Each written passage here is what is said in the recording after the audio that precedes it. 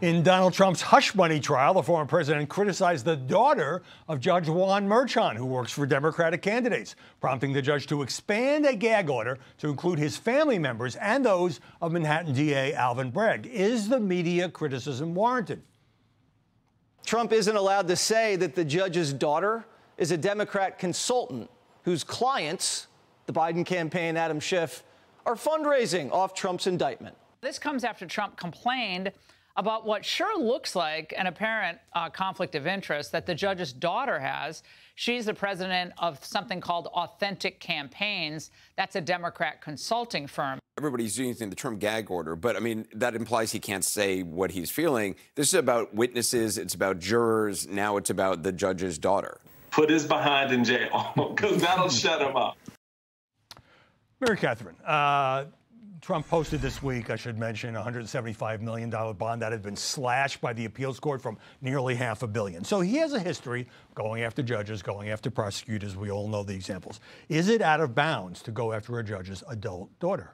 Well, one, I think it might help him because he probably should keep his mouth shut, and that would be legally beneficial to him. However, I think particularly the Bragg case is like nonsense on stilts, and he should have the right to speak about how it is. So I would like him to have some leeway in that area.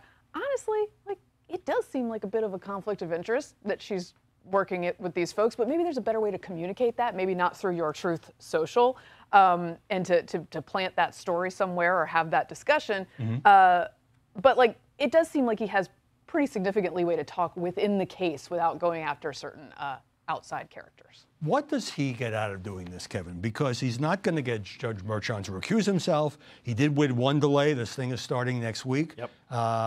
So is there a strategy here? The strategy, if you're the former president, is to make sure that you are winning the public over, which is to say, make sure that your supporters understand that you're being persecuted. Again, you talked about this earlier, Howard, this idea about they're coming after me, and by proxy, that means they're coming after you. He really loves this. And by the way, I find it rich. On the one hand, they're saying, well, don't blame the judge because his daughter is in this group that supports Democrats or takes lots of Democratic money. These are the very same people, Howie, that were out there saying that Justice Thomas should be off the bench because of his wife's political affiliations and interests. Right. So sometimes relatives matter, sometimes they don't matter. Exactly right. But I would just say that, you know, there are many professionals who can't control what their adult kids do. They may not even agree with them. But this is like the mirror image of the religion controversy. Trump supporters, especially in the media, see this as a blatantly partisan case by a Democratic prosecutor, even though it involves hush money payments to Stormy Daniels in 2016. And they say this certainly should not be a felony case.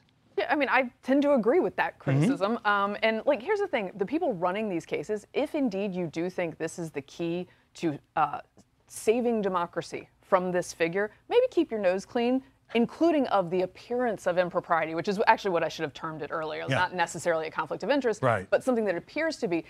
Fulton County, of course, and Fonnie Willis suffer from the same issue on steroids. And Trump's appealing that too, or non-disqualification. And like, part of the process should be being as ethical as possible and removing all appearances of issues so that you can do this in the most ethical way possible. But I'm not sure that's actually the motivation. But, you know, even with the gag order, Trump can attack the case. He can even attack the judge. But, you know, his media detractors, of which there are a few zillion, say, look, he falsified business records to reimburse his then lawyer, Michael Cohen, who will testify, who has also, you know, been convicted for lying, for $130,000 to keep a porn star at the end of the campaign. Trump denies that there was ever any liaison between them. Yeah, he does. And look, Michael Cohen's convicted liar.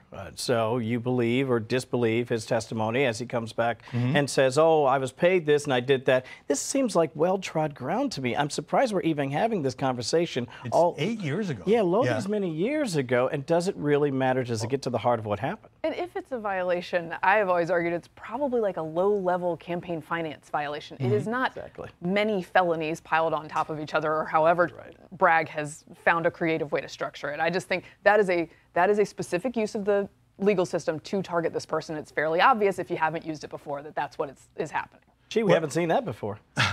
I think there was a lot of dismissive coverage that certainly this is the least important of the 4 criminal cases, but now it looks like it's the only one that will actually be completed before the election.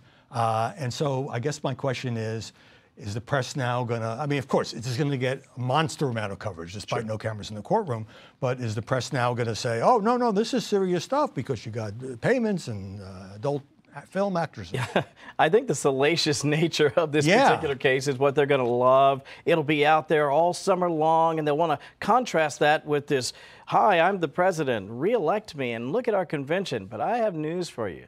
This summer, Howie, I'm making a prediction, is going to be raucous. A lot's going to happen at the conventions and so on.